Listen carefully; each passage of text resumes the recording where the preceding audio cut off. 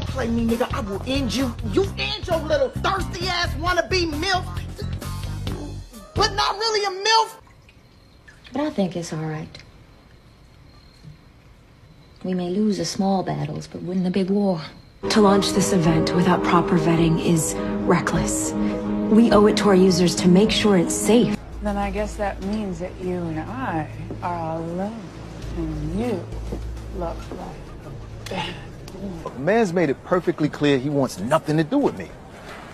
I've been a weight on him his whole life. The last thing I want to do now is... Why are you so blind?